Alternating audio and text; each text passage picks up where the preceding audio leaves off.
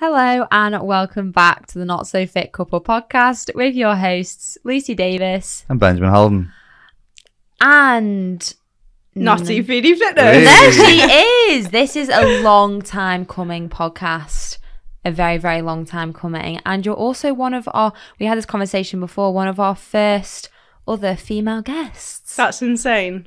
We're not sexist, by the way. No, we're not, but we've just, I don't know what it is. And if you can comment, if you're listening on YouTube or Spotify, can you comment on iTunes? No, you can't comment on iTunes. Give us some ideas of who we can get on. Yeah, we do want to have more female guests who've got an array of opinions, but we're also not. We're looking for quality of outcome. No, sorry, you throw me off. No, go again. What is it?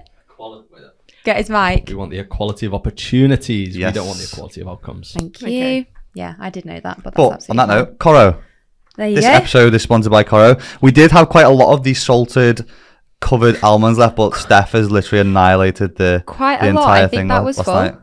I'm not even sponsored, but honestly, these are the most incredible salted caramel toffee almond balls you will ever experience in your entire life. Yeah, there it is. What are these ones? I said it. Oh wow, that's Coffee and cinnamon, that one. Oh, coffee and cinnamon. You can also eat them on the podcast, but we always move away from the mic because we've got a 1-star review for eating on the mic, and we'll never let that down. So whoever left that comment, they know. Also, we've got a hazelnut spread. That's a really nice one. Do you want a whiff of that? Oh, sorry, we've just given you two things at once. They're so tasty. Hey, the nut butter's from great, isn't it? Yeah. See, so hazelnut reminds me of Nutella. Did you just drink that? That seems like it's going to be sweeter. Like a bit. Yeah, why not? Sip of... You're the nut butter queen. Oh, God. You're making me feel a bit weird. What are you... Yeah, runny, isn't it? Cal? I can see Cal's face because I don't usually sit on this side. Cal is just like, what is going on? Fantastic. No, but you don't... Sorry, but you don't slurp hazelnut butter. It's a runny butter, babe. Oh, it's a runny butter. But you can get Dizzy discount from using the code NotSoFit5. The link will be in the description of the YouTube and all other places that you're listening. Sorry, just to point out, why have the toxic waste made themselves to the because Steph is going to be tasting one of those toxic waste in a minute. I absolutely used to love sour sweets. So. Yeah, so did we, but they... Have you had toxic waste before? I have, but many years ago. As a child, as children do. Yeah. But first, let's get the monsters open first. Ooh. Explain your reason behind the white monster, because I'm an avid fan of the black and blue, the OG original. This is the most elite flavour you will ever come across, and for anyone to tell me otherwise, sorry. So what's the difference? Because people know on the podcast the black and blue more so tastes like an OG original energy drink. That's a bit more like peasant lemonade. Would I be able to have a little taste? No, I don't mind that one. It's nice. That's an everyday monster. That's the occasional. I don't rate either of them, to be honest. No, they taste like Red Bull. Okay. Ultra though, the white over. That's nicer than the black one. That one's actually a very acquired taste. A black and blue monster. Right, you ready? Oh, Carl's gonna have to get some magician style switching on here because we're gonna do a game of try not to laugh. Oh yeah. Dad joke edition. I mean, Steph's gonna be shit at this. I listen to the podcast every single week, and I can't say your jokes are very funny. Oh, that is one thing I will say. Okay. As in Ben's aren't funny. But these, mine are hilarious. The dad jokes, they're not supposed to be funny. Okay. That's the funny but not funny. Understood. Right, you ready? Quick switch in here, Carl. This is a game between you two. Oh, head to head, yeah? She's already won because game on. Quite scary. Ready?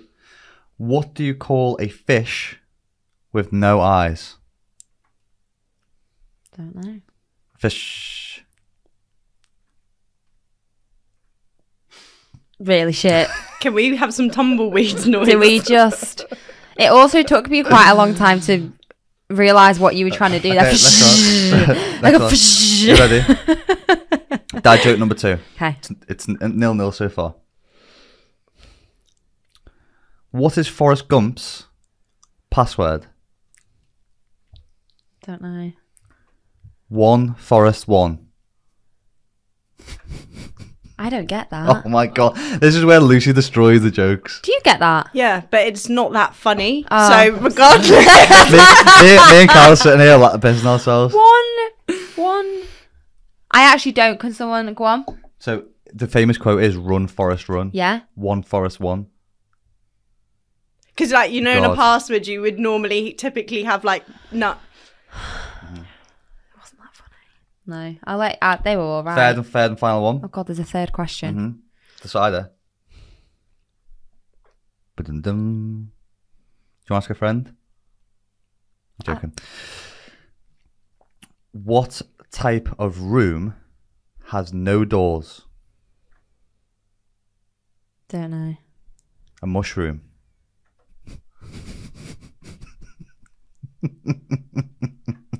Lucy's definitely gone a little bit there. No, because I don't understand the joke. I was seeing how it, can you Steph not was laughing. understand that joke? Because a mushroom. What's a mush? Is in Carl, like finish. mushy. Write me off this one. Is in like mushy what? Mushy doors. I thought of Alice in Wonderland then. I was fucking mushroom. The things that you cook, eat. Okay, so I envisioned a whole Steph, help me out. mushroom.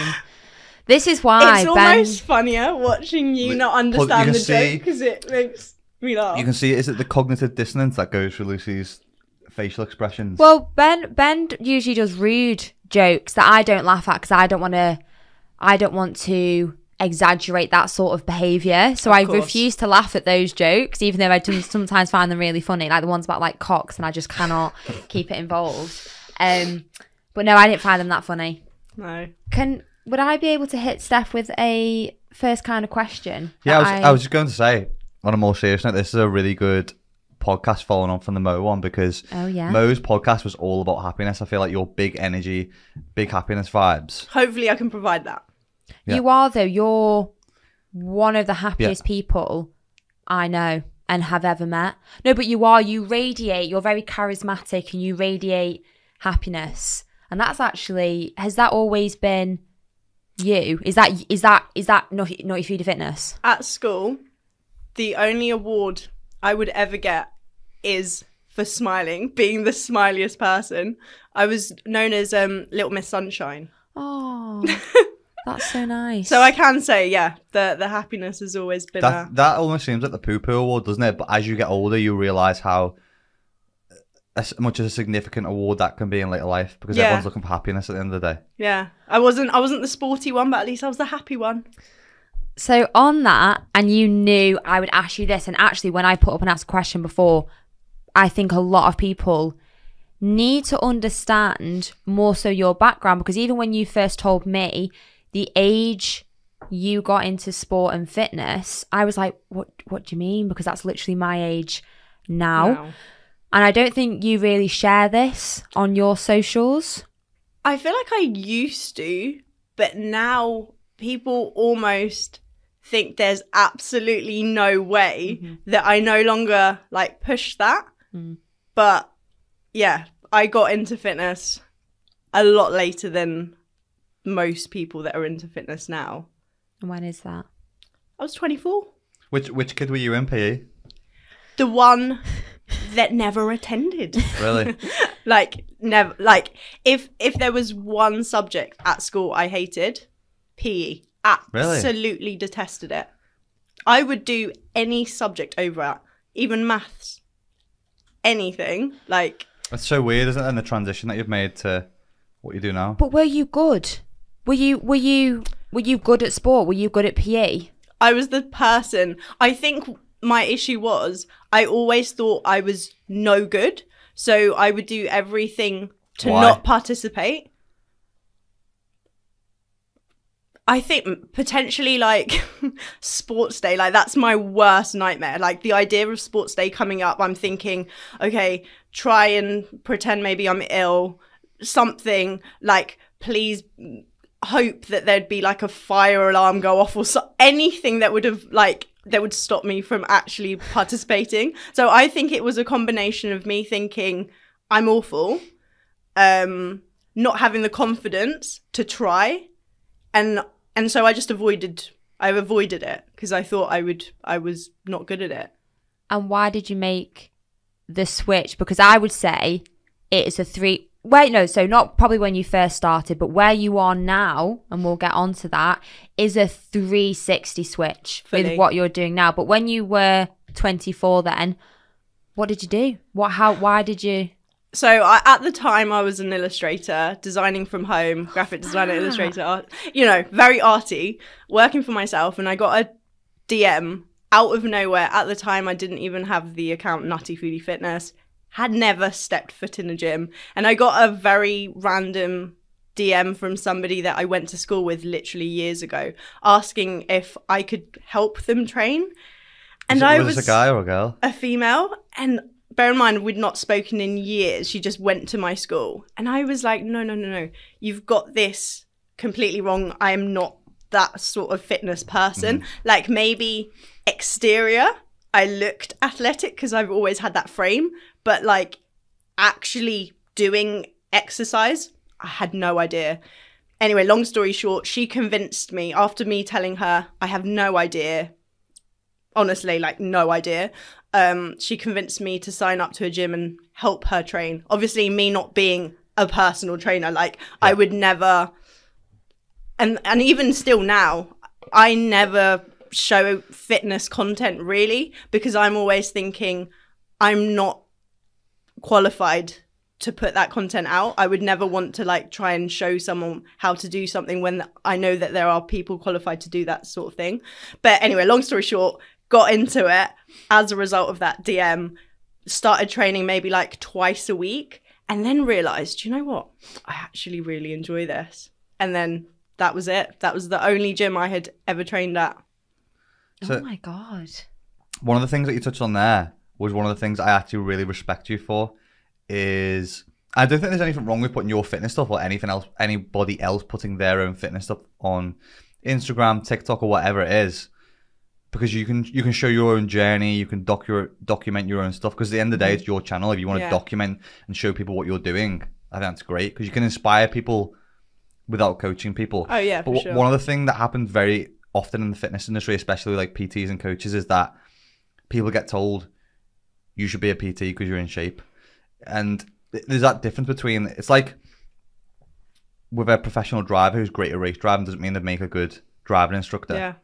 And that's one of the things that I've really respected from you, because you're one of those people who could definitely monetize their platform by coaching and the way that you look. Yeah. But you've decided not to do that. And that's one of the things that I massively respect, because there's so many people who jump on that bandwagon and then end up going down a dead road because they realize they're a shit coach and they don't really enjoy it. Yeah. And you've stuck to what you enjoy and you've done very well with that. Yeah. I feel just based on aesthetics, I feel like I could earn quite a lot from making an ebook of how to get abs.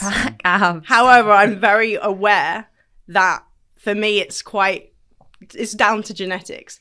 And there is so much room because there are so many people that are so naive. And even me not being qualified, not being that person that, knows the most or is the most, educated, I still can differentiate between what is legit and what is a complete sellout and a cop-out. So I'd never want to be that person to be associated. Sorry, there's no reason why you couldn't do your personal training course and then go and do it though. Oh yeah, for sure. If you wanted to. 100%. But at the same time, for me, fitness is the thing that I just love doing. It's never been goal-orientated as up until now. One of the questions, and it's basically what you were talking about with the 6-pack, which is kind of how we became friends, funnily enough. Yeah. I don't even know if you know this, but we had something going on because I was being trolled for having abs, and Steph reached out to me and basically said the same thing. And I've just seen a very interesting question, which is on this topic, and it's something we speak about off podcast quite a lot of the time. And it's to do with metabolism, having abs, and the amount of food that you eat. And basically asking, would you still eat anything you want, even if you had a normal metabolism and you didn't have abs?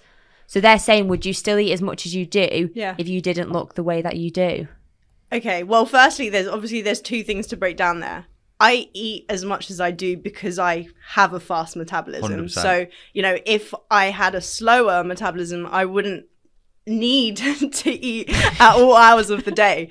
I do also get this question asked quite a lot, but it's something that I would struggle to answer honestly because I have never been in that position.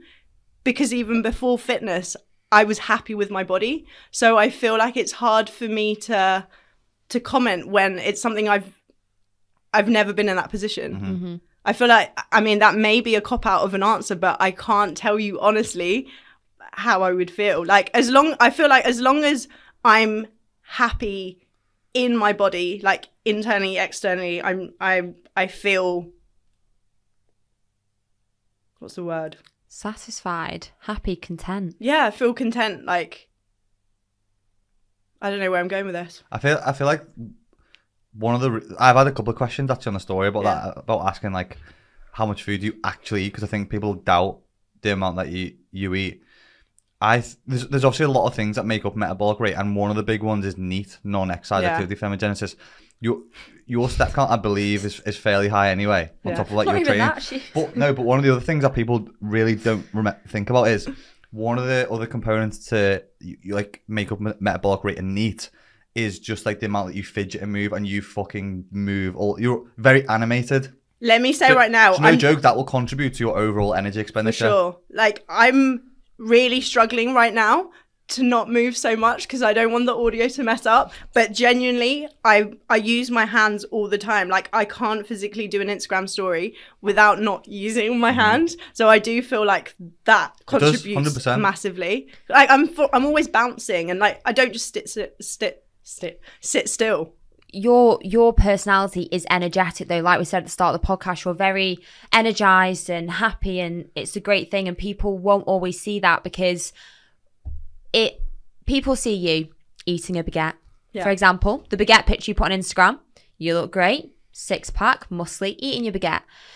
People, I believe anyway, and this is the way that I take a lot of things, is it reflects onto themselves that she's probably not actually eating that baguette because that makes them feel slightly better. Does it make you angry? Do these comments, because I know you get a lot of them, I know you get a lot of comments about your body as a woman saying you don't eat a lot of food. Does it infuriate you? I feel like at the start, I would really have to try and defend myself. I would have to constantly explain myself. I would have to point out the differences that we all have, like metabolism, the muscle like all these things contribute, right? And I feel like I used to spend a lot of my energy trying to explain and trying to get people to understand, whereas now I kind of see it as more of a them problem than a me problem. And I tend to no longer really respond to it because I feel like it's draining my energy, and so no, I don't let it affect me because I don't spend that time then trying to make them understand, because it's draining. Yeah, it is. And it's the same thing. It is. Over and over again. But you've never really let it, well, from what I've seen and what you've told me, you've never let it negatively affect you. As in, you dealt with it a lot better than I have. Yeah. I think. You've not really got upset. No. About it. You don't let it. No. I feel like it just, you read it and you think, really? But then you let it go. Like, that's such a tiny thing. Like, why, it's someone's just left that comment on my page and they've carried on with their day. Why should I then spend an hour getting annoyed, getting frustrated, trying to explain myself? I just carry on. I think you manifest that though as well. We were speaking about this with Mo last week. Well, it was this week actually, wasn't it? About often if you get really caught up with those comments, you manifest that negative energy, and sometimes can bring in more of it. And like we mentioned at the start of the podcast, you are genuinely one of the happiest people we've known and met and had the pleasure of being friends with. Aww.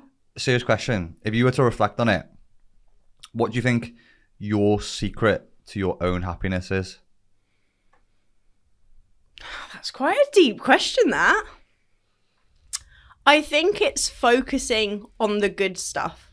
So, for instance, if there's 5 like great things going in my life, and there's one really quite bad thing that I can't control, and there's nothing that I can do about it. I let that thing be, and I focus on all the good and all the other things, rather than, going over the thing that maybe I can't control. Or like, you post a YouTube video and there's like 90% amazing comments, and there's just that one.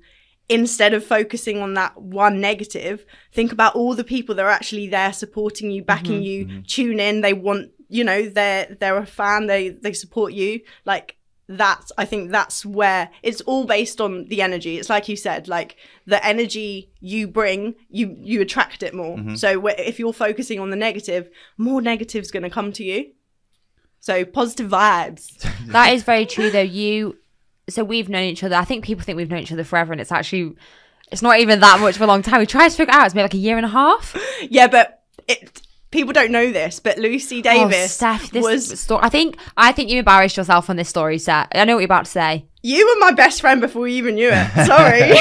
You manifested that shit. She manifested, and so you DM me, and then we just met up really randomly when I was in London. But ever since knowing you, because I do have anxiety, and and I send you these long voice notes, and you say something, and I'm like, you know what? You're so right. I need to stop focusing solely on this one negative thing that's making me feel like absolute shit, and focus on all the other good things. Even if the good things are just you going for a walk and having a nice coffee and seeing your friend, great. It doesn't have to be something extravagant. Like after my ultra, you were like, look, bad things are happening, you feel shit, but you've got all this to look forward to, and you do radiate that. And I think it comes through on your social media as well, your personality, your YouTube, especially the way you talk to people.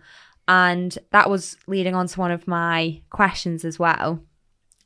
What is your perception about the whole toxic positivity? So people who are essentially quite fake on social media, and they have this social media bubble, and then when you meet them in real life, they're a completely different person. How does that make... that's not you, by the way, that's why I'm using you as an example. How does that make you feel, considering you work in this space? Yeah, so I'd say I've had a couple of encounters where I've met someone and they've been completely different to what they are online. And I feel kind of disappointment because, that whole time that you spent following someone, you've spent... Who? I'm joking. No. Walk it out. That you've spent following and liking their posts and, interacting with them. And then you meet them and it was such a... Yeah. And I just find it's a little bit disappointing just because you've always thought that they're that kind of person and then they're someone completely different. But hopefully I'm the same online as I am offline. That's my goal, just to be myself. Yeah. Don't meet heroes. Well, guys. So she needs to stop this because she makes me. The thing is with that sometimes though and there can be two sides to that coin, because you'll see some people like on TikTok or Instagram, and if it's really short form content and people are just blasting big energy. Yeah. In comparison to having like a sit down conversation with someone for a while, there's going to be a contrast there because people are trying to sell themselves quickly. Yeah. So there sometimes can be like a mismatch. Yeah, no, definitely. But I think you're obviously very big on YouTube. And was YouTube your thing before? No. Instagram was my thing. Okay, that's interesting because... Before we go off on this tangent. Okay, no, sorry. There's so much to chat about. Fake internet personas. Cal, explain, because you pulled this up to me, about the Japanese motorcycle adventurist. Oh, okay, yeah, cool. So we are going This fits with the topic that we're talking about. This is interesting. The Japanese motorcycle adventurist. Give me a sec. So basically, in Japan, there is an influencer. Is this a true story? Yeah. It's been going off. There's an influencer. And I'm going to pull up a picture of her now. And we're all going to have a quick little look at it. Yeah, so if Cal, you can post this picture on the YouTube clip so people can see it as well. Have a little look. Here we go, guys. We can all have a look. So on my screen, we can have a look. This is, I forget her name. But yeah, so she's essentially an influencer. She posts pictures with her Yamaha motorbike. And she's been blowing up on socials, big on TikTok, big on Instagram. But it was recently revealed that this person is in fact this gentleman on Yeah. the right That's using who it is. face filters. She's using Face app basically, and everyone was loving her. She just used to post pictures in beautiful locations with this Yamaha. She's like this Japanese female bikist or whatever you call her, and she created this fake persona. Yeah. And one day she posted a picture on a TikTok. I think you're shouting. Sorry, she posted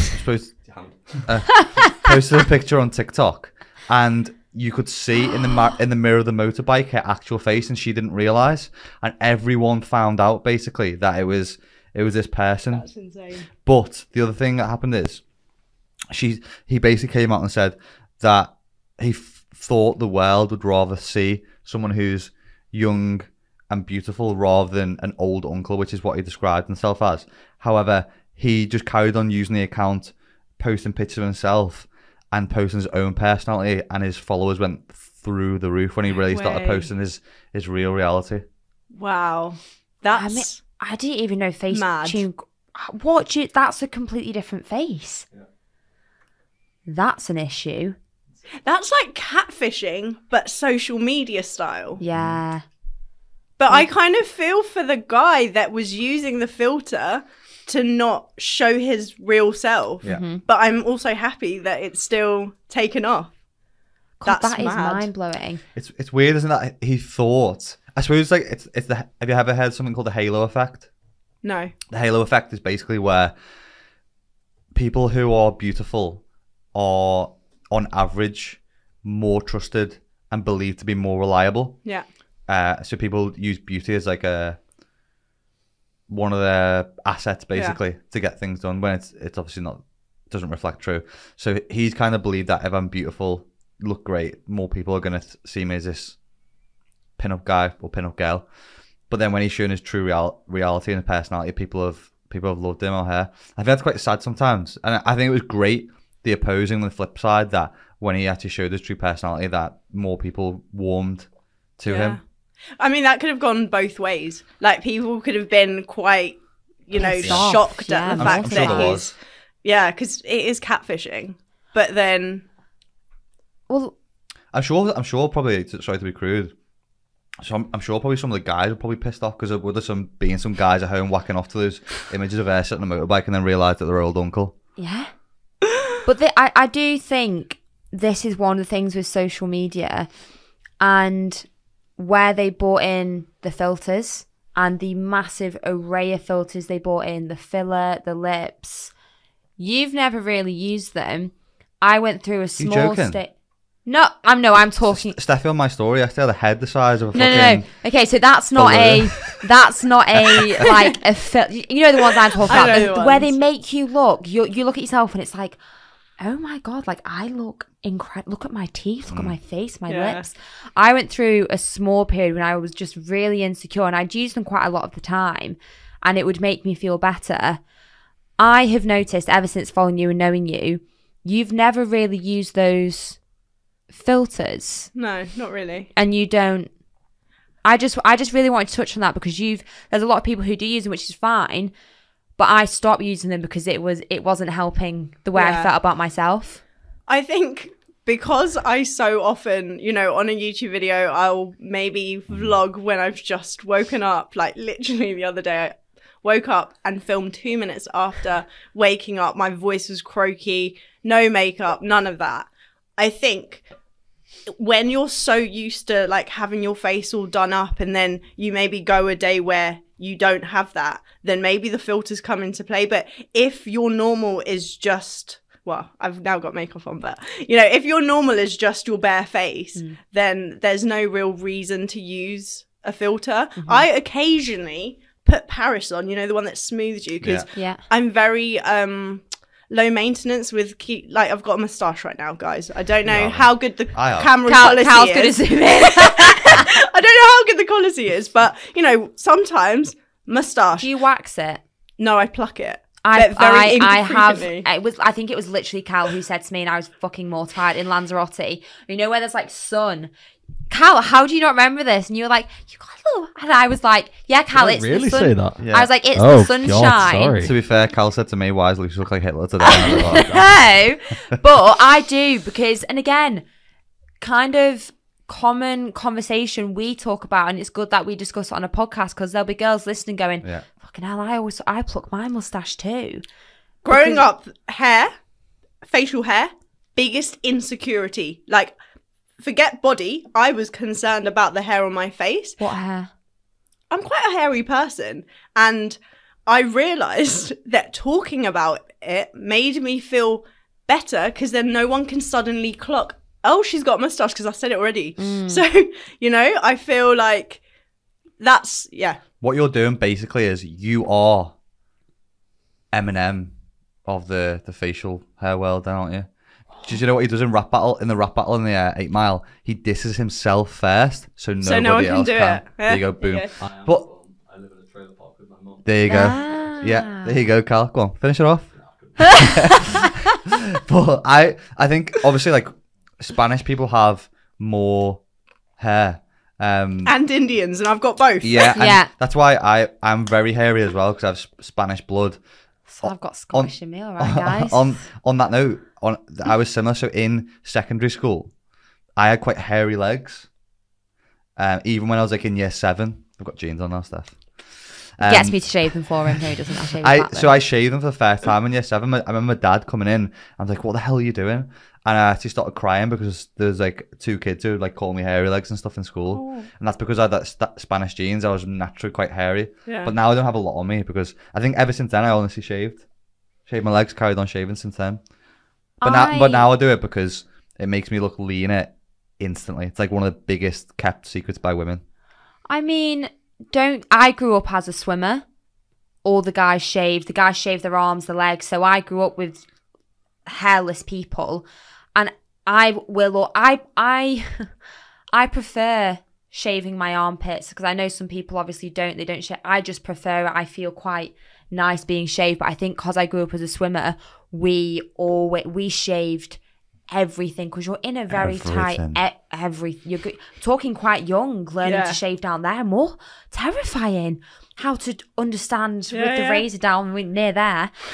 And I kind of wish I wasn't so obsessed with it at a young age, as in I was wholly concerned. I'd started getting waxes really young down there because I was so embarrassed. And as you said, I started speaking about it more. I was like, oh, I've not shaved my legs. Oh, my leg hair's really long. Before somebody else could make the point about it. Same with small boobs. First thing I probably did on social media, don't make the comment that I've got small tits. I will tell you right now. I have grown up with an A cup since always. Yeah. And I think that's a really strong message that you've shared there without even realising. Because it's very powerful, isn't it? If you already say, you know what, I'm not even that insecure about it, but I'm just going to point out the fact that like I've got small tits. Yeah. So don't make the comment to me. But what I was talking about before going on to this was the fact that you did Instagram first. Yes. And you moved over to YouTube, which is obviously longer form content. You're very chatty in it. Were you ever, I think people have asked you this as well, because your YouTube grew very quick and you got a lot of views very quickly. How was that kind of transition and your first video and just knowing what you, NuttyFoodieFitness, wanted to even do on YouTube? Like, how did you know what you even wanted to talk about? So my intention was never to have a YouTube channel. It was because, I'll tell you this, I reached 10,000 followers on Instagram and every single person said, you need to do the 10,000 calorie challenge because you've hit 10K. That was your first video? That was the only reason I made YouTube, to film that video. I didn't know that. It was the only reason. So is that your first video on your channel? It's my third because I did a like get to know me Q&A thing, and then it was a vlog, and then it was the 10K. But I feel like I never had that sort of, right, today I'm gonna become a YouTuber. It was more make a channel because I want to eat some food, and that will be that. I didn't think that I would carry on making YouTube videos. I had no intention. But then I realized, you know, I talk quite a bit, and doing Instagram stories for 15 seconds just wasn't cutting it. It kept getting cut off, and I thought I need a platform where I can actually talk. And so then I realized, YouTube's my thing. So you enjoyed YouTube from the start? Yeah. You knew straight away it was your thing. Because I think some people start and then realise, oh, fucking hell, it's not. I mean, when I first started, there was like a video every 3 months. It wasn't a consistent thing. It was just very, oh, okay, like maybe I've been invited to a restaurant and I can try out different food. And I was like, oh, I'll bring the camera along. Maybe people will be interested. So it never really started as a channel to show, for it to be a foodie channel. Never had that intention. But when I started putting out these videos, when I was, you know, offered try this out or a restaurant taste testing, I realized that people really enjoyed the fact that I just enjoyed food. And it was kind of like, it was bizarre to me because I was like, what do you mean? I'm just eating food. I'm just living my life how I've always done it. Why is this such a like new thing? And that's when I started to realize that like food and fitness don't mix as much as I thought. Like, you know, where you're just getting into fitness, I don't know how to explain this. Like, I've just always thought people train, you enjoy training, people eat, you enjoy eating. I never realized that people that are super into fitness, like the food is also quite a big deal, like whether like health and so because I was coming into it just like enjoying this, I then realized, oh, okay, maybe like I am a bit of a, not an anomaly, but do you see what I'm trying to get to? That is quite an anomaly though, because people, I think anyway, a lot of people get into fitness to be healthier and things like that, but it might be coming from a place of, oh, I eat too much or I eat too little, and then they find fitness. Do you agree? Say that again. So Steph's kind of saying she loves eating food, she likes fitness, and it was never, they just kind of gel together. Whereas I think a lot of people start a fitness journey because of some sort of relationship that they have with food. I don't think so. Do you not think? I don't think everyone gets into fitness because No, they have a not poor relationship everyone. with food. I don't think it's people. even a common thing. I think like a lot of people may talk about that, and that's maybe why you see more of it. I believe like most people will get into gen pop fitness because of self-confidence. I actually agree with Lucy. I feel like there's a stronger correlation than you think between food and fitness. What I mean is, I don't think people get into fitness generally because they've got a poor relationship with food. Well, it's not. It's a lot of people will start a fitness journey to lose weight. Yeah. Or what is the to reason put why? on muscle. What I'm saying is, what is the reason that they want to lose weight? Oh no, I get that. Yeah, so you're on like the second strand, but we're saying when you initially go, I think a lot of people think in their heads they don't have the best relationship with food, and they think fitness will help that goal. And then, yeah, I agree with you. It'll stem from self-confidence or how they feel about themselves. Yeah, I'm not sure about that. Are you not? Yeah. What do you think, Cal? I think it's definitely something that people will talk about more. So like if people get into fitness for a variety of reasons, like 100 different reasons, but I think food is quite an easy one that people can relate to. I don't know. I think it's probably this is just I could be wrong. I probably believe that more people will have poor relationships with food after they get into fitness because of following the wrong people and following the wrong paths than getting into fitness because they have disorderly eating. I don't think telling people to get into a regime or a program or a diet is potentially a good thing. If you've got disorderly eating, you should probably be looking at elsewhere, either therapy or taking a step away from strict regimes and programs, because creating more structure and barriers to entry around an already disordered eating pattern, I don't think is going to be helpful to people. I mean, people may get into it for that reason, but what I'm saying is don't do that because it's going to end up worse off. We're not talking about disordered eating though. You just have poor relationships with food. Yeah. So just as in, I eat too much or I don't eat enough. Was that what you were thinking? Whereas people start thinking about, oh, I don't eat enough. I'm going to start lifting, so I'm going to eat more. Yeah. I eat too much. Oh, maybe I need to lose a bit of weight. I see where you're both coming from. Yeah, no, and I think they're both linked as well. Mm-hmm. Yeah. But I think yours is quite an unusual, where you didn't even cross-reference anything. Yours wasn't self-confidence. You were happy with your body before. Yours is purely enjoyment.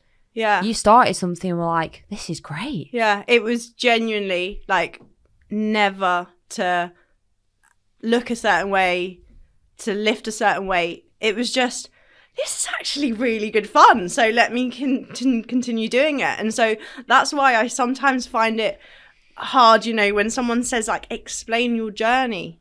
I was just least sportiest person you'd ever come across to gym's actually really quite fun. Okay, NuttyFoodieFitness was born. But what you're doing is very impressive. I think that's a journey. You're sat here going, oh, you know, I got into fitness at 24. I wasn't the sporty kid. What are you doing next year? Okay, my intention is to what are you doing next year? I am going to smash an Ironman next year. So you're saying at 24 you got into fitness, you hated sport, you hated sports day, and then you've just come out with the statement that I'm doing an Ironman next year. I've got some making up to do. But all those missed PE lessons. You're doing it in the whole next year. I think your attitude towards health and fitness though is what will help you during this journey. I think that sometimes because you're not like, obviously you're gonna have to be structured now with the programming that you're doing, but you're not like super OCD with it. You don't beat yourself up about things. I think that lends itself quite well to what you're doing, because I think that attitude sometimes can be super helpful. Not for everyone. It's very dependent on the individual and the character, but I think for you, it's massively helpful not for you to be. Read that question. That is exactly. Okay, yeah. Someone's asked, I know she has a chilled approach, but does she want to dig deeper and see her full potential? I don't think because I mean, I'm speaking for you. I can't speak for this is perception. Yeah. I don't think that because you put on a chilled approach doesn't mean that you don't dig into the pain cave and get shit done. I think that because you've got a friendly approach to things. I'm sure there's a sports star I can think who's very similar, who's like an animal. But like Courtney Dauwalter. Oh, yeah, Courtney, perfect example. Perfect. She is a fucking animal. Yeah. But also super bubbly, super happy all the time. Has always got a good attitude about things. Yeah. And I think people can sometimes misperceive potentially your ability. I think that I'm consistent and motivated as a result of being chilled. Let me explain. Yeah. Because I don't have the structure, I'm super eager to train when I train. And so when I train, I give it everything.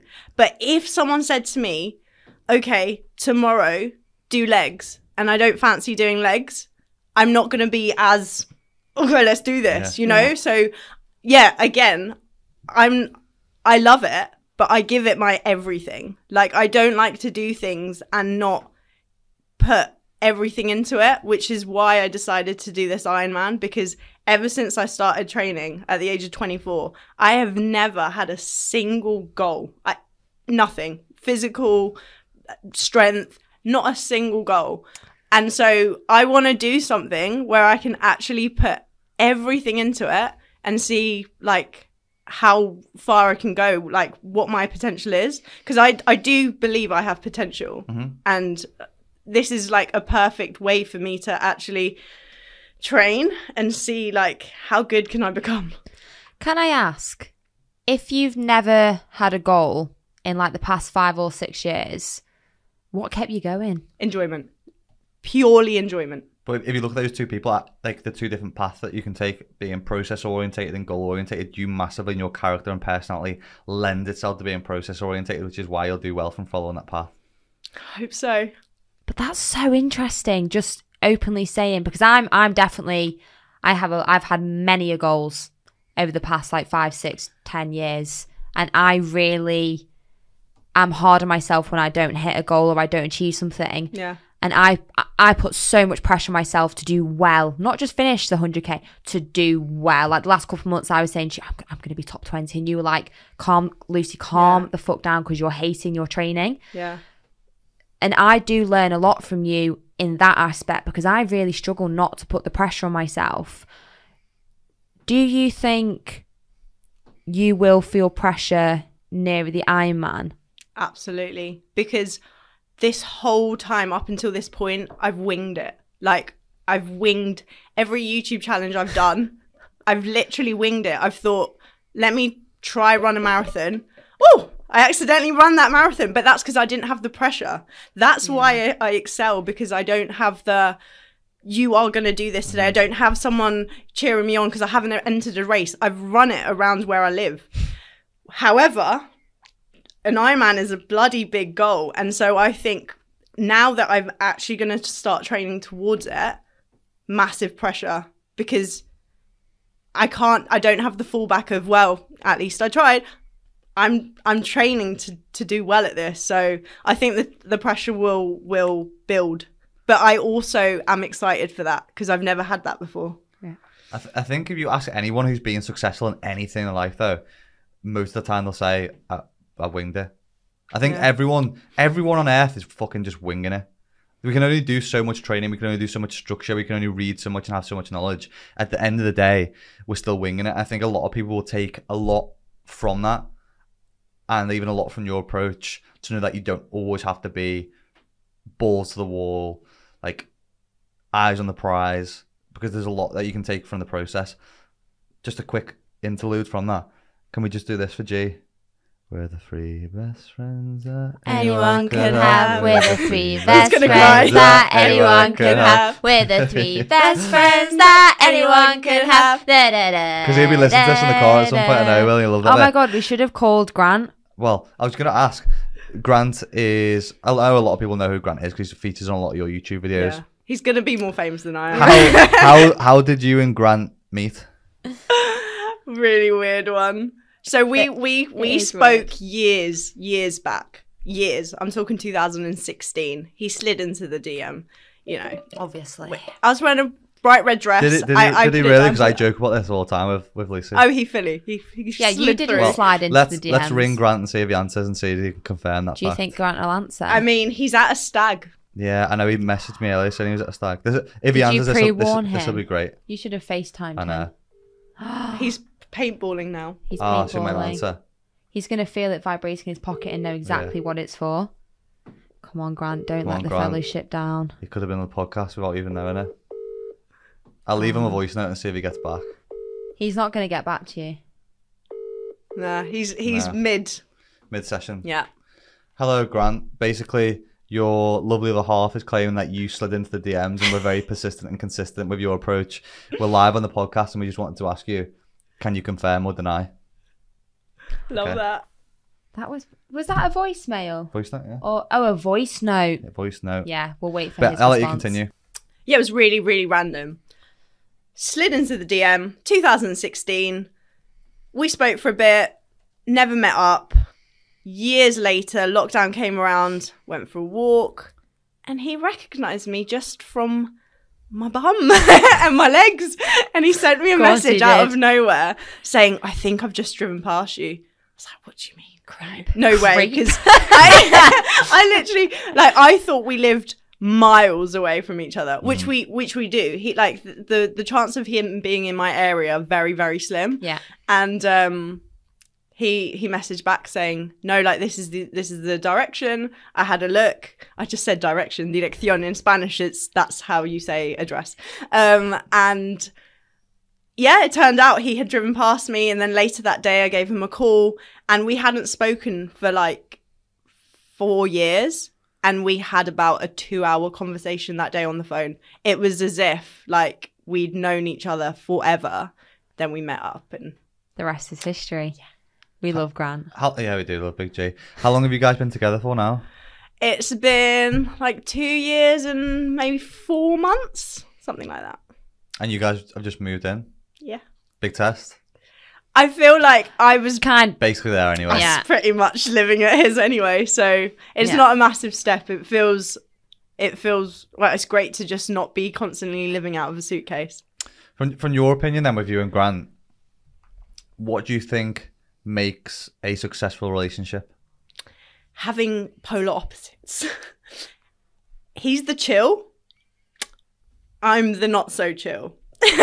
But you know, Chill, not in a organized sort of person, because I'm not organized. But maybe I'm not going to call him an unenergetic person, but I feel I'm quite energetic, and then he's more relaxed, and I feel like the two, we kind of zen, like we complement each other.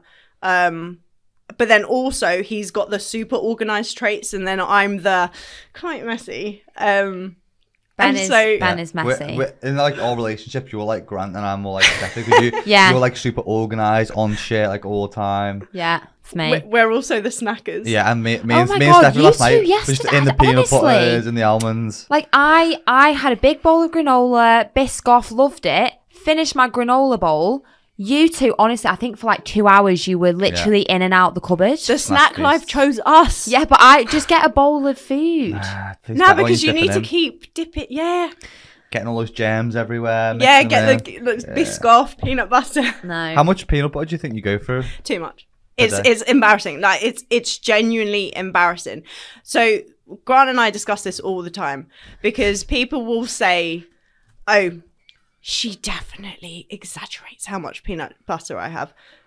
I go out of my way to not share how much peanut butter I eat because it is genuinely concerning. Grant will be like, "Steph, come on, enough now." How much is this? I You're eat talking peanut about butter it like it's yogurt. Honestly, per day. like You it's probably go yogurt. through half a tub. I mean, the thing is, I have several open at the same time, and what I like to do is I like to go super salty, then I like to go for a more sweet, like a Skippy, then I like a bit of crunch and a whole row. So I like to. There's different categories, and I like to mix and match, and then I'll open the raspberry jam, and then it's a whole. I'm very similar. Sometimes I can only imagine the insides of us and our intestines and bowels and stuff, and just that 8% sludge going PB. through. Like when you look at those plumbing adverts and people having to send stuff through to try and get the sludge down the intestine. I think would you be happy if when you die, someone cremated you and put you inside a little peanut butter? I'd love that. Yeah, that's you. You Yeah. want to be in a peanut butter jar. Yeah. Speaking of that though, not how would everyone like to die? When you die, how would you like to be? You're asking this question because I said something last week, and Go now on. you're going to embarrass me. I can't remember. I Go would on. like to be in a science museum. Sorry. Like I would like for example, I want to be an organ donor, just maybe not my eyes. So if I've got healthy lungs when I die at like over 100, which is the aim, I want to die over 100, be a centurion and get a card from the Queen. King. Oh, that we haven't spoke about the Queen. yeah. we Aw. haven't. Sorry. Oh, that's really sad. Yeah, so Oh, a card but from... you quickly switch back from that. Didn't you clearly give a No, shit. no, it is. I was just trying. No, I was thinking in my head when this episode goes Go live, which will actually just be after the Queen's funeral, Yeah. R.I.P. which the is Queen. really sad. But you've lost my trail of thought. I now. thought you meant at first like your head just being mounted somewhere in a science museum. That's all No, I no. could picture was your head. No, Floating. Yeah. no, it's not a floating head. It's so I'd like to be an organ donor if people can have my lungs or whatever. For whatever. So say for example, my kidney would be in like a glass box at a museum and people would study it, or they'd have Lucy Davis's lungs next to a smoker's lungs, and you'd compare my really fantastic lungs. You know, that kind of vibe. And then I'd like to be cremated and sprinkled in Cornwall. Wow. How many things do you want? Well, you got to do something with my skin. You're being selfish there. No, but no, I'm donating to science. Selfish dead person. Donating to science museum for the comparison of someone who smokes and then someone who doesn't. Is that if you die really young though? Like you're 100 years old. Your lungs Cal, I'm look going to like have crap, good aren't lungs at 100 years they? Do you old. think? Yeah, Cal, I Do will. you think you could donate your lungs at 100? I don't know who would want them. Someone might use them as a A curtain. fan. But, Yeah. or maybe you could compare Lucy Davis as an old woman compared to another person as an old woman who smoked. Okay, so that's what I would like, and then be But cremated. why do you want that? Is it to So to live on, live on? to live on. I'm not a religious human. I like to think there's something after. It just makes me feel quite nice and happy inside, as in like people look down on me, or hopefully no one looks up at me because I don't think that. But just something after. So that's my. Yeah. I don't know how I feel about it. I don't think about it often because No, I I can't don't. really get my head around it. But that is me. I'm going PB tub. Definitely PB tub. Straight up. You're going to get cremated. So you want to be cremated, I love that for you. Absolutely. and you want to be put in a peanut butter jar. PB. That's me. quite strange. And you're just going to be put on like the mantle. Do you want to be sprinkled? Do you know, I've never really thought about Neither these of- things, and to me, I mean, I feel like, you've just said this whole lovely thing of you'd wish that there was, an afterlife and something. I'm just kind of like, I'm living now. Whatever happens, happens. Like, cool. I want to be buried. Do you? I want someone to have to go through the pain and the arse of digging a hole and be like, for fuck's sake. I'll be digging. Be buried. I'm going to dig a I'll be 6 foot digging. hole. And then also I want people to have to go and visit my grave. Like, I do like that idea, though. like, again, go and get some steps in, go and be able to sit with the grave, put Yeah, stuff on that's there, nice. still be giving. Like, I'm one of those people, my love language is gift receiving, so people can still give me gifts when I'm dead. Put on the grave. You do like a gift. I'll be 100, maybe. My mum wants to live to 111, and I said, Debs, that is a stretch. You're going for it there. I mean, I do believe she could. Yeah. Can I show you guys something here? So Oh my God, yeah. There is a startup coming out of, I think it's somewhere in Europe, and they propose that when you die, you get put into a very big seed, like a pod. Wow. And then from that, they grow a very big tree. That's already a thing in the UK, Carl, I think. Okay. How'd you grow from the tree? No, So it's basically, your ashes. your body's put in Oh, foot no. whole, Okay, that is different. Wow. and then you Oh my God, you know what that looks like? Do you ever get those aliens when you were a kid and they were in the and you put gel? them in the microwave. Yeah. Yeah. And they used to like make more. You could, So you and could people grow a used to big say tree. you could make them and have That babies. is incredible. I just think that's great because then, like, your family could have a big oak tree, and then you could always, like, every year you have a family picnic under Cal. Okay, whoa. Where would you have the family picnic? I wouldn't have a dead person buried in my back garden. That's like real kind of fucking no, it could be Jeffrey in a Dahmer forest. vibes. Yeah, eventually it turns You could do into, it in a into a forest. big tree. I'm Yeah, but editing my answer, by the way. I want the tree. No, but I'd like right, the tree. So when you're trying to sell your house, there's dead person in your garden. Yeah, true. How do you explain that? No, you Well, could do it in a forest. You couldn't just go and do it in the local park, could you? I think There nobody, must be a place where people get them Cal, done. nobody would know. You just plant. But actually, one of Do you mean no I one won't knows? say What who, when the but people at the someone- thing and everyone's crying around the tree? People are going to be suspicious. someone I know sprinkled their parents' ashes into a little sprout, and now it's a big bay tree. But you can move it around, so I think that's lovely. The way you described that, then I thought you were going to say they sprinkled it like on the fish and chips. No, or no, something. it's in the soil, and then the trees grown because that's obviously really advanced. Did you guys hear what happened to Tupac when he died? No. So Tupac was cremated, and then his ashes were put into a joint, and all of his homies smoked it. Yeah, That's disgusting. yeah. Apparently, there was a joint passed around, like half of it was Wow. weed, half of it was Tupac's ashes. Oh my goodness. Yeah, interesting. Well, that escalated. Yeah. Oh, you've shocked me. That I didn't even.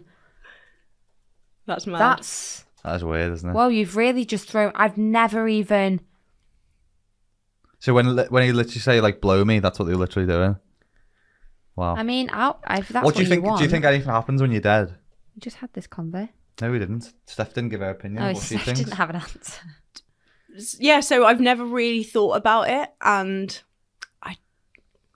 I feel like I'm not giving, that hope to the listeners maybe, but they can hang on to what you said. When you're dead, you're dead. Done. My theory is, this is a weird one, is that we continue to live over and over and over again the same life. So like when we're all dead, the earth just happens exactly the same again, and that's why we have deja vu. Deja vu. Do you think? Do you That's never my get theory. deja vu? And I get it you're like, all the time, and I'm like, why? We've had this why? conversation 8, 9, 10, 100 times already. I should have been more prepared then. Yeah. I should know what the questions We are. should have told you the topic was about. Did you want to be a tree cremated, and do you Yeah. believe in deja vu? You want to smoke Tupac? Like, yeah. I actually did have a more of a serious question, just pivoting back off the back of that. It's not my question, but I think it's a good question because we speak about this quite a lot. Is it easier to have friends in the same industry because they understand you more? 100%. Yeah. I feel like, things that I do now, my close friends don't even know about. Yeah. They didn't know about your Iron Man. A couple do, but it's not something that I've gone out of my way to share with them, just because I feel they wouldn't share the same sort of maybe excitement that you would share for me, because you understand, what would go into that. So I do feel like it's really nice having friends that are in the industry, but also having ones that have nothing to do with it, because, you know, you completely switch off. There's no chat about what's going on, engagement, all of this. Yeah, absolutely. But it definitely helps having, you know, besties like you guys. I think as well, though, working on social media is it's quite a weird space. It's quite a strange thing. Yeah. And like you said, I probably wouldn't talk to my other friends about it because they wouldn't really get it, and I don't want to bore them, or I don't want them to think, but you've got a good life. Like what you talk, because it's not that. No. So I don't want to it's not burdening that. Do you know what I kind of mean? I fully understand. Because we have conversations that I would never have with other people, because I don't want them to think I'm an absolute weirdo, because I talk about these sort of things that we do, or the conversations we had. I was like shitting myself on the ultra, like running and shitting. I just would not have those conversations with people who don't do that, because I'd be like, they're not going to actually take that seriously, because I'm seriously concerned about my stomach issues. I mean, it's funny now. Do you not think that's almost like what's that term called? Self-deprecation. Yeah. In what sense? That you don't feel like people will value what you're saying. I massively find what you're saying interesting.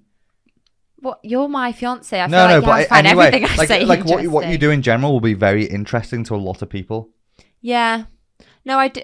Yeah, maybe I get a bit embarrassed to talk to them. I didn't talk to that many close friends, except like you and Loz, about my 100k. As in, I didn't speak to anyone about my training, except, to be fair, Loz isn't in fitness. Yeah. But what I also mean is, like, if you have a lot of friends who all do similar things, they all work 9 to 5, they all do the job, go home, whatever. What you do is vastly different. So do you not think they'd want to hear that kind of thing? I know that sometimes speaking about yourself is hard and difficult. Maybe. I don't know. I feel like in my head, like, oh God, I don't know if they're going to get what I'm trying to say. Or if I'm having an emotional breakdown over a 30k run, I would speak to Steph. I think it's also because from the outside, it looks like having social media as your job is fantastic. You're working for yourself, you work your own hours, you do the most exciting things.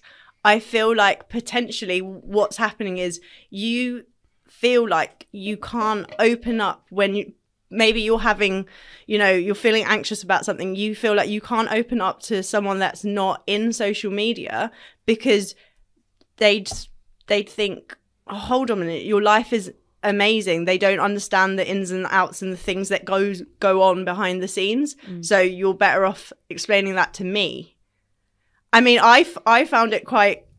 Do you remember I told you when I said to one of my friends, oh, I plan to do an Ironman? And for me, that was a big deal, which is weird. It boggles my mind that for me, it's a big deal to share such a big thing deal with a close friend, someone that I've known my whole life. We literally went to nursery together, and it was a big deal for me to share that, just because I feel like it's a big deal for me. And say they weren't to share the sort of excitement as me, I'd feel maybe a little bit discouraged. I'd be like, this is a big deal for me, like, be happy. Yeah. If you tell them that though and they still don't have that reaction, we've had this conversation about friends before.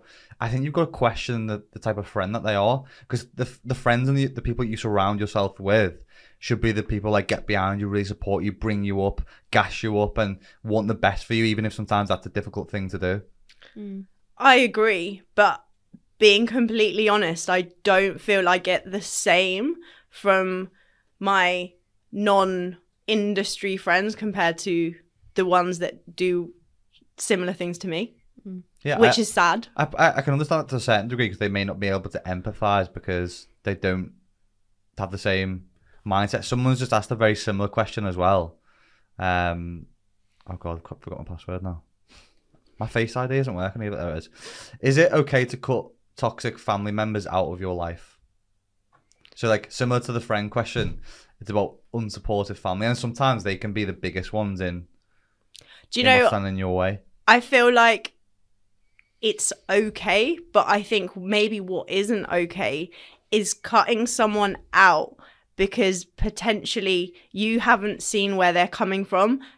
Most of the time, I feel like it's coming from a good place. Like, say someone's maybe criticizing what you're doing, they're concerned. Yeah. You know? And I think that if you've discussed it and you see their point of view and you've shared your point of view and you're still clashing over that, I think cut them out. Well, I mean, it's, you know, friends, it's harder when it's family compared to when it's friends. But at the same time, if you've, you know, you're both grown adults and you've shared your points of view and there's just, you're gaining nothing from the relationship, even though they're your family, then, you know, maybe it's best to just part ways rather than having that negative energy. Yeah, sometimes you can't choose your family. Yeah. And even if you've had that conversation of, this is my point of view, this is my point of view, and obviously intention's a massive thing, and if their intention is only wanting the best for you, then you can understand where they're coming from. But it gets to that point where you're living every day with that person and they're just slowly grinding you down over something that you're really passionate about, then I think there's got to be a point where you throw in the towel. And even if you've got to remove that person temporarily, doesn't mean it has to be forever, just while you do your thing and while you get this thing done. I think that's probably important.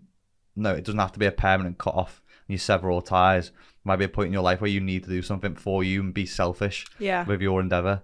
Yeah. Well, it's the same with, I think that's the same with friends and family. It's obviously hard with family though, because people believe it's like blood's thicker than water. And it's a really difficult thing to do when you've grown up with someone for many years of your life. Yeah, I can't say personal experience with that with family. I've definitely had it with a lot of friends. There's a lot of friends who I knew in high school who come back now 5 or 6 years later. Oh my God, I'm so proud of you. Am I coming to your wedding? What?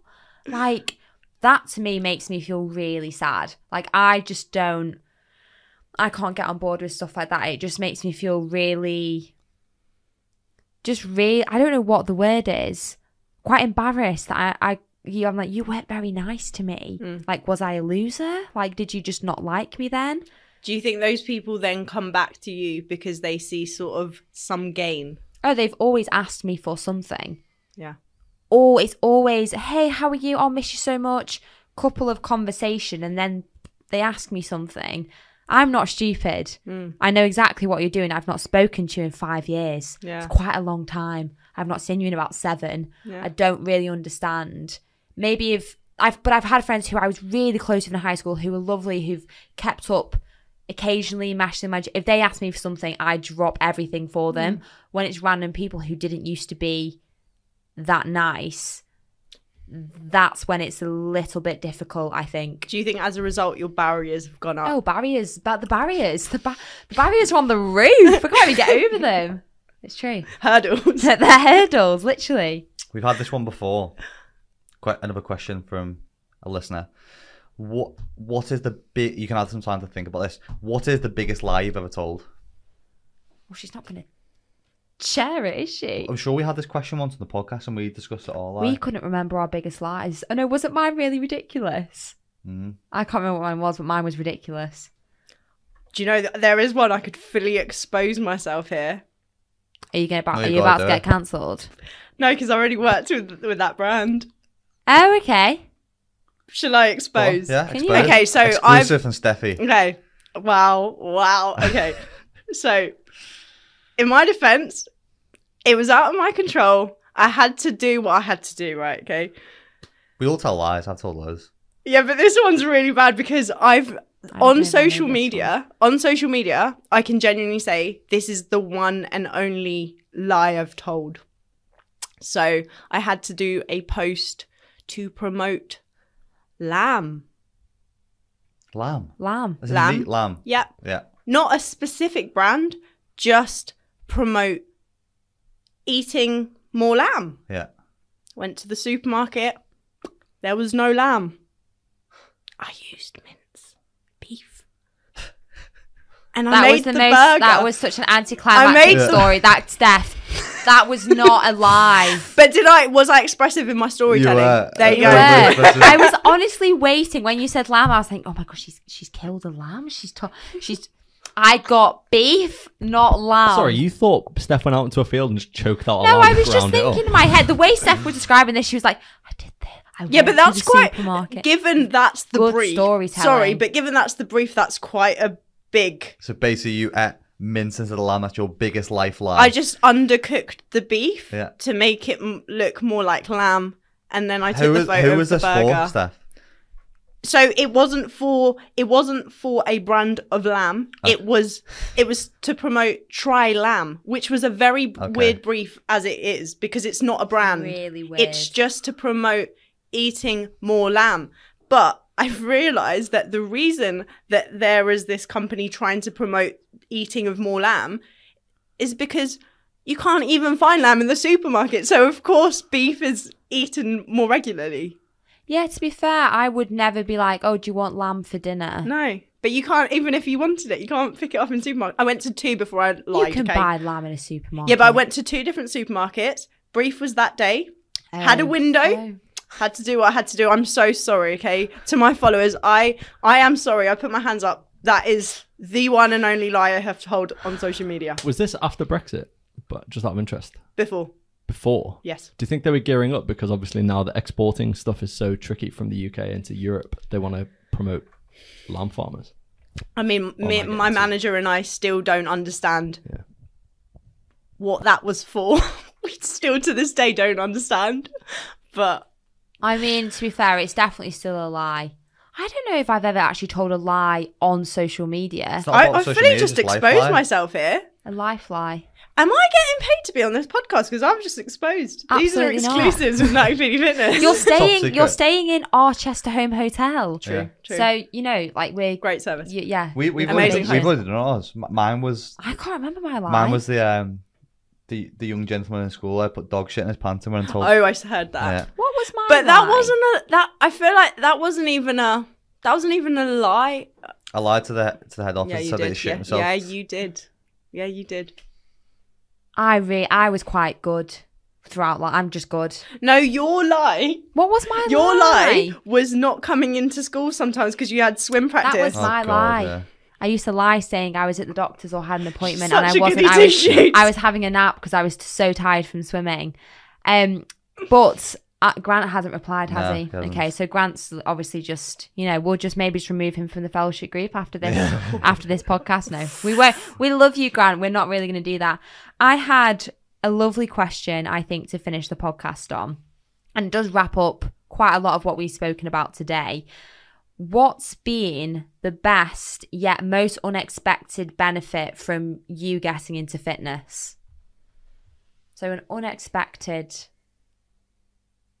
benefit. I mean, Apart from meeting me. That was the first thing that came to my head, but I was like, listen, I've given too many compliments today.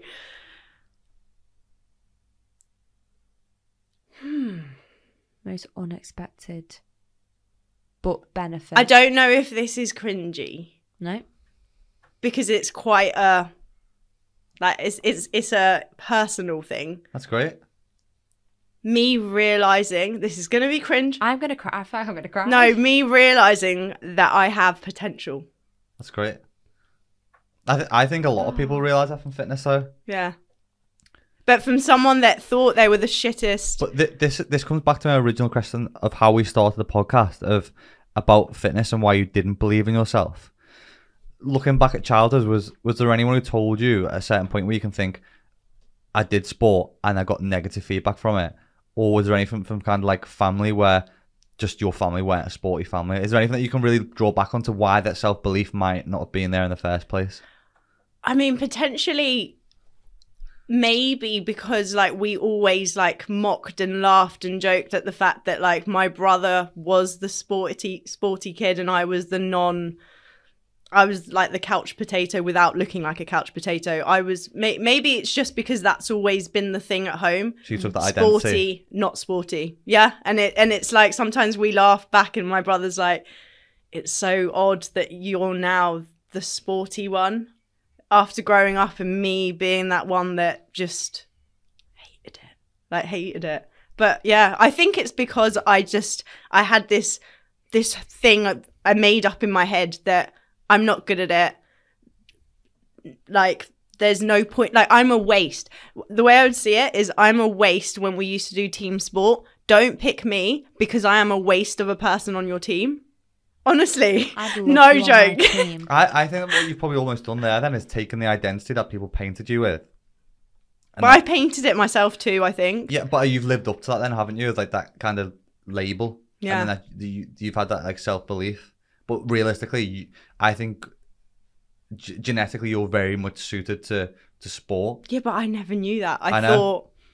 I thought like, you know, I just wasn't blessed with that. I think it's a good thing that you realised that you enjoyed and loved fitness, because I think the fitness space would be a worse off place without you in it, because you're a very positive, happy person.